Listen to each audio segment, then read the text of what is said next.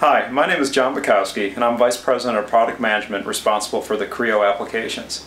We're pretty excited to give you an opportunity to kind of take a look behind the scenes and really see some of the thought and some of the work that went into Creo and has been ongoing for the better part of a few years at this point.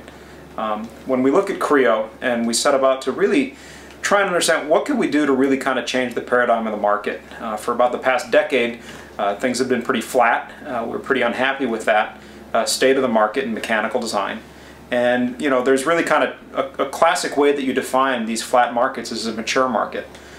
However, one of the hallmarks of a mature market is that there's really no room left for innovation. Basically, all the big problems have been solved, so it's time to move on and find, basically green pastures to do some greater, some more aggressive, innovative work.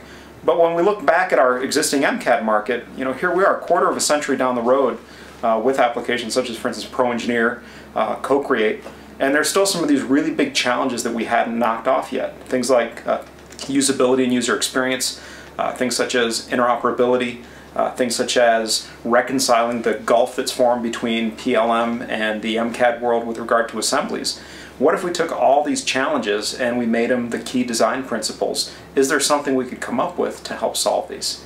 And that's really where all this came about from.